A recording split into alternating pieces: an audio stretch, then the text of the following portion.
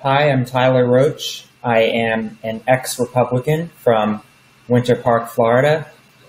I will not be supporting Donald Trump in November.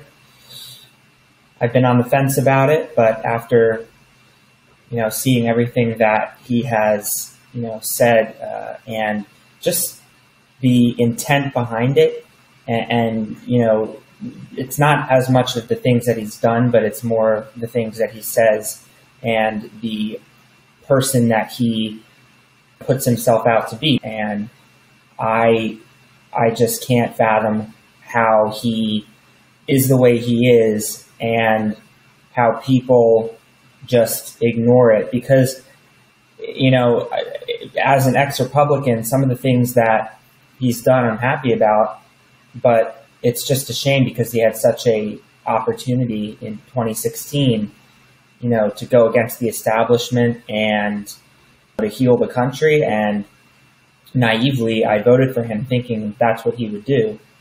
But I can't even name one thing because there's been so many things that he's said and done when it comes to his character that really bothers me.